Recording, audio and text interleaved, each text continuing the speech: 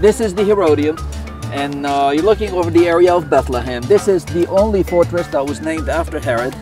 He rebuilt 6 and built one from scratch, and the only one that, or the one that he was buried in.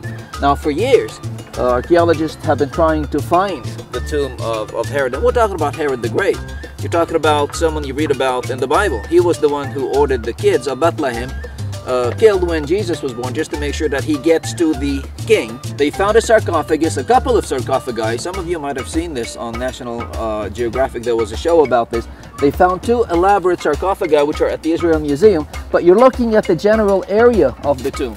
And again, for years they did a lot of research. They did a lot of archaeology. They discovered the lower Herodian, and that sort of reflects the sort of lavish life, the the luxury that Herod lived in, with a pool and an island in the middle of the pool. But recently they discovered certain ruins. They discovered the tomb itself, and they discovered a small theater that he had on the site. Okay, now what we are doing now is going under through the water system, which was built by Herod to collect runoff rainwater and use it for the purpose of the residents of this place, and later on was turned into a zealot, or the rebels against Rome, sort of weapon storage. And then eventually in the Bar Kokhba revolt, the 2nd century, 135, against the Romans, it was turned into the escape route of these rebels.